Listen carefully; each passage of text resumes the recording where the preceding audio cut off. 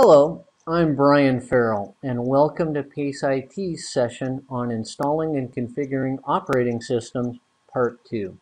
Today we're going to talk about partitioning hard drives and some miscellaneous setup issues that can occur or you need to be aware of. And with that, let's go ahead and begin this session. So we begin by talking about partitioning hard drives.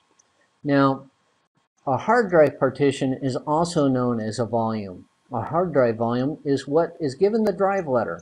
So the C drive, the main drive, is a volume and it is a partition. Keep that in mind. Partitioning involves the logical division of a hard drive or drives into designated spaces. A physical hard drive can contain more than one partition. A partition can span more than one physical hard drive. A hard drive partition is either primary or extended. A hard drive can contain up to 4 partitions. Only one of those partitions can be extended. One of the primary partitions is marked as active. That's where the system boots. Now, an extended partition is used to get around the 4 partition limit. It acts as a container to hold logical drives. It's not very common anymore, but it was a way to get around the 4 partition limit.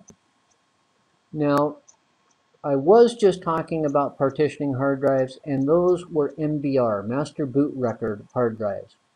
They came out with a newer system that's called GPT, Globally Unique Identifier Partition Tables. Now, this is supported by many newer operating systems, and this allows for disks that are larger than 2 terabytes. It can hold up to 128 primary partitions. But it only works on fixed disks, regular hard drives. It does not work on USB or flash drives. Now, there are 3 basic types of partitions. There's the basic partition. That's where the user establishes it. The user sets the size, and it is the most basic and easiest of partitions. Then there's the dynamic partition. That's where you allow the operating system to decide how much space is needed for that partition, and it can increase and decrease as needs arise and fall. Then there is a logical partition. This is where it spans multiple disks. This is a type of dynamic partition, by the way.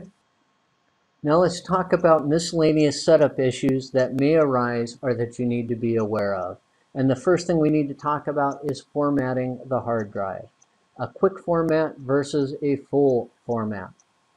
In a quick format process, the system does not check the hard drive for bad sectors before laying down the file structure. It's faster.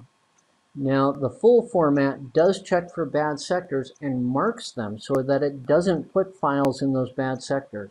It's slower, but it's much safer.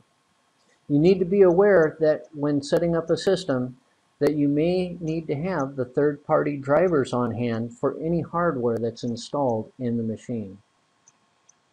Then there is the type of network setup that you're going to have. It's going to be either workgroup or domain. The workgroup is the most basic. Users will need to have accounts on each machine that they need to have resources shared. Now, a domain is more of a business-oriented method. That's where there's central control of shared resources. A user has one account that grants access to all authorized resources. When you're setting up a PC, remember, you need to know what region you're in, what the time is, the date, what language settings you're going to use. These are required inputs during installation. You can use a script file to answer the question. Then there's Windows Update. It is recommended that you use Windows Update right after the installation to make sure everything's current. And then it's recommended that you automate updates. You set a time and allow for the process to become automated.